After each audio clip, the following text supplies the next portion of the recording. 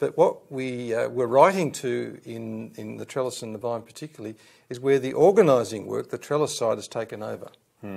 And sometimes even losing Vine work along the way because people are so busy organising things in church that they don't have the time or even the thought in their head that they can be ministering the word to each other along the way. And so ministry has become being on a roster, providing some service, which is very godly and very important, but very few actually speaking the word of God to each other in church life, and therefore not speaking very much to the neighbours either, or to the work colleagues. So we're addressing the problem of the trellis taking over and the vine work being diminished and lost and only being done by a few. That kind of problem. Yes. Yep. When I read the book, one of the thoughts I did have, though, thinking about this metaphor of trellis and the structures and programs that we have placed in a typical church to make ministry happen, is that there's a part of us all, I think, that is attracted to trellis ministry. And perhaps one of the reasons why is because it's easy to measure.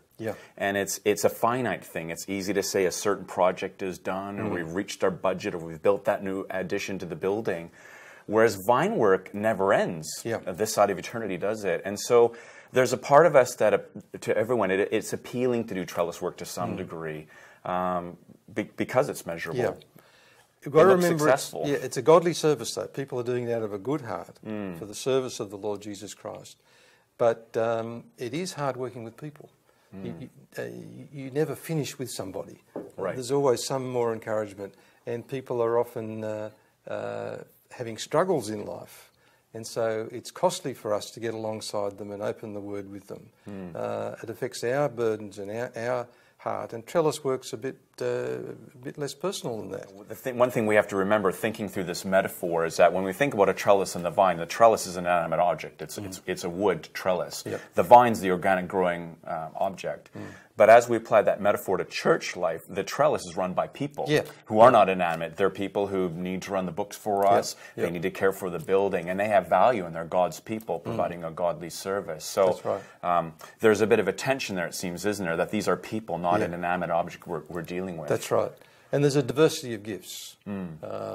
It's clearly there are a lot of word gifts that the New Testament talks about, including 1 Corinthians 12 to 14 and 1 Peter 4 and Ephesians 4 and so on. But there are many gifts, are the organising gifts. And we need to get the round pegs into the round holes and the square pegs into the square holes, and not be in unnatural ways making people feel bad because they're not serving in some way that doesn't suit them.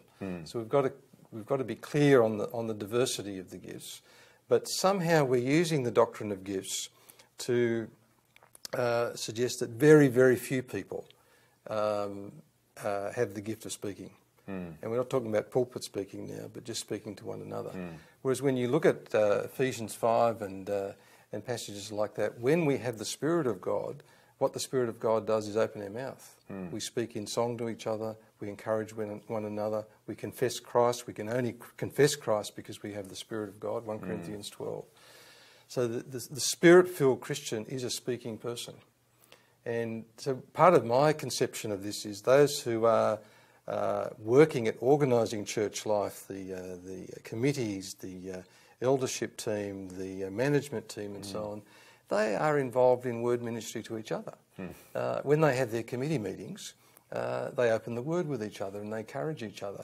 They find someone is struggling through a bereavement, they'll go to each other and share a verse of Scripture. So the Word of God and speaking the Word of God is just embedded in the culture of the church, and in 101 different ways. And culture is important there in terms of it's just the normal way we function around here. And that needs to be changed in lots of our churches. The Trellis and the Vine is the title of the book, but you've got a very provocative subtitle that says the mind shift that changes everything. What are you and Tony talking about when you say the mind shift that changes everything? Well, we were thinking about that theological mind shift, that we're all involved as a community of disciples making disciples. But as we've talked to lots of pastors in our workshops the last 5 years, we've come to the conclusion that it's not just a mind shift.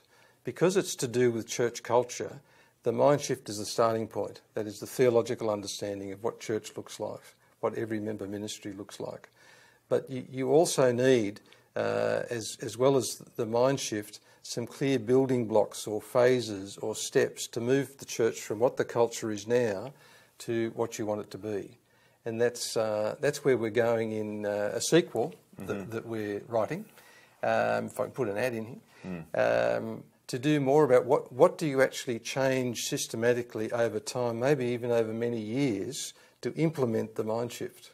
And the trellis and vine metaphor, it is only a metaphor, and all metaphors are limited, and all metaphors can be skewed.